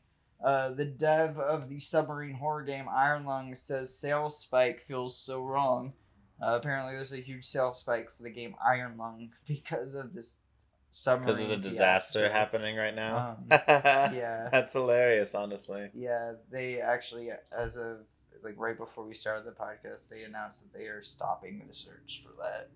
Oh, that's done. That's definitely done. Yeah. I'm pretty sure they've imploded by now or something. There's no way. It's a horrible tragedy, but you know. I mean, they were all rich. They were also well, they were also told not to go down there, so they were advised not to do it, and they still did it. 5 less rich people. You know. Hey, I don't. Rich people can be rich. I want to be rich. Yeah, you're right. You're right. I want billions of dollars. But it's not like, see, my thing about that, this isn't game related, so maybe we shouldn't go on a tangent. Not go down it's not even going to be political. It was just my only thing. I'll keep it short. If they aren't exploring if they were like, they built this submarine and they were doing like some Indiana Jones, some like Tomb Raider stuff, you know, and they were going somewhere like only the legends have told, you know, like an unexplored region in the ocean or something, and then they died, I'd be like, damn. Yeah. But they're going to something that like we've been exploring forever. We got movies about it now. We got documentaries about it. We got museums about it. Right. Like, you're just doing it. You're just going down there for the credits. Right. You know, for the I can't think of the word. Just for the clout. The clout, yeah. That's it. I don't care. Like, I don't feel bad for you if you did it for the clout. You know, like it was, even if you had, like, it's one thing to do it, but like you built this tin can, and like it wasn't qualified to go down that deep. And you were advised not to go below a certain depth, and you still went against it. You should have been arrested for being a scam artist, is what you should have done. I didn't scam anyone. I mean, I guess that they paid for it, but I mean... Nobody paid for it. It was the dude's own submarine. He bought... but he built it. Yeah. And then he told people that this can make it to a certain thing. Well, he just brought his friends on a cruise, basically. Well, he scammed his friends. Yeah, he definitely... He definitely sent them to his doom, but they weren't like paying for it. If they paid for it, then he'd be a scammer. Yeah. Either way, that's not game related. I just don't feel. I think it's just a huge distraction for what's really happening in the world. Yeah. Well, the biggest distraction of that story was that the submarine was ran off a Logitech Xbox 360 controller. Right. Yeah. Exactly. Which, if people don't understand with submarines, Patrick actually was on a sub for a long time, for 4 years. Which is another reason why I don't feel bad, because I had to go through all this training, and this rich guy's just like, I'm gonna build one. Yeah, and my dad was a submariner for 33 years. Right. It's like you're just mocking us. Yeah, and Xbox 360 controllers are a huge part of the submarine like control system, but it's not to the degree that that's the only control device. And the fact that was the only control device on that submarine is fucking insane. I mean, there was so many things wrong with that whole. There's so many like crazy. There's so much more than just steering that's involved in submersing yourself. Yeah. To the depths. Yeah. You know? Like air pressure. It's not like a car where you just like drive your car and the car does the rest. Like there's a lot of like manual stuff you have to do. Anyways, Yeah. point is, Iron Lung shouldn't feel bad. They should be like happy, especially because they're trying to make a movie. Right. Yeah, So like, Markiplier's making a soak up movie. all that extra. If anything, I think that they planned the whole thing. Iron Lung, I'm on to you This is now. all Iron It's Lung. all a complex advertisement. It's like the Matrix things that they did, the transmedia Right. ARGs Yeah. they did. Yeah. I'm on to you, Markiplier. This next story is a little less, or it's not even dark at all. It's a rumor. Quake 2 remaster got rated in Korea. Quake 2 is a old school boomer shooter. Quake. Oh yeah. Is very popular. Quake 2 as remaster or remake has been talked about for a long time, but hasn't ever been confirmed. Yeah. So it's showing up, but on the ratings board in Korea is a cool way of, I don't know, figuring out that it exists. QuakeCon is what, August 10th through the 13th. So I imagine we're gonna see it there. We probably will still see it there. So I can't wait to see that. But that was the last news story I have. That Iron Lung thing was like the funniest one, but the other two newer stories. That is cool. Very relevant. What? They're very relevant. Yeah. To the times. There was like another submarine thing that I was thinking about.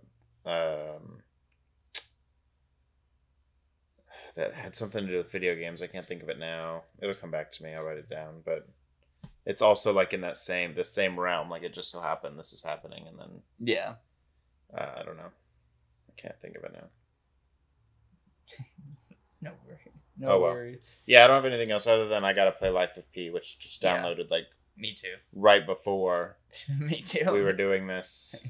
Yeah, Because I was like watching the videos that you sent me and then also downloading it, so it was like taking its time, you know. Yeah. And I was like, I'll just play. I didn't want to like get into it.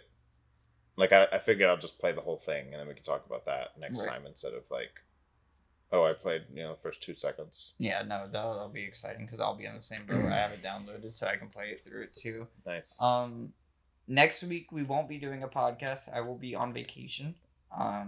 The following week after I will be back, so we will be doing a podcast then. I think the date after I get back is when we usually record, but maybe it'll be the Friday or something rather than the Thursday. Yeah.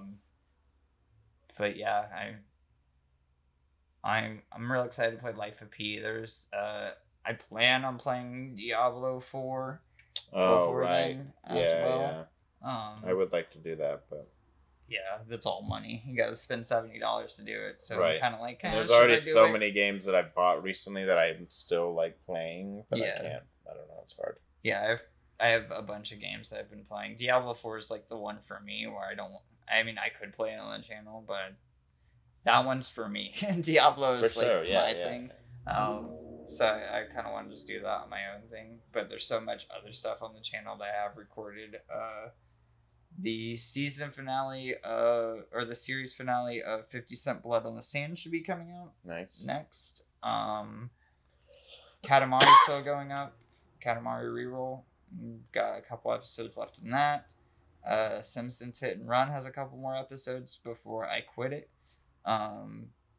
Because I raged so hard at the game. It's very frustrating. Yeah, it's frustrating. That's real hard. I didn't realize how hard that game was. I don't remember it being so hard. And then we'll be starting a new series on the channel after 50 Cent ends.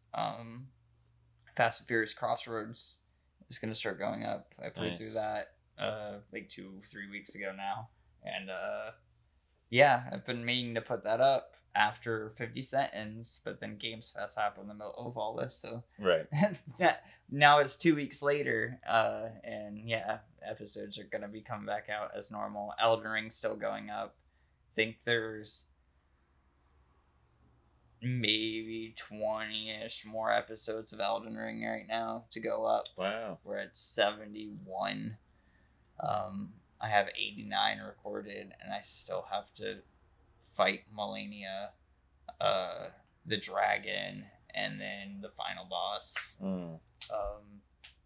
So we'll see how long that is. Can you make it under 100? Yeah, probably not. Can I No. make it before the DLC comes out? That's the new challenge. Yeah. We will see. I don't know. I'm really trying to get every episode out as fast as I can, but also trying to do it within, like, I'm not flooding just the timeline of just Elden Ring. I'm trying to keep everything on a cadence of one after another. Yeah. So it's like every 5 days an Elden Ring episode comes out instead, or 6 days now that we're back on the podcast routine. So maybe we'll get to the DLC in time, but I don't know. We'll definitely not get to Armored Core in time. No. Armored Core will be happening while Elden Ring's still coming out. That's gonna be real exciting, man. That's in August, right? Maybe that's September. I don't remember, but that's soon. I'm real excited for that.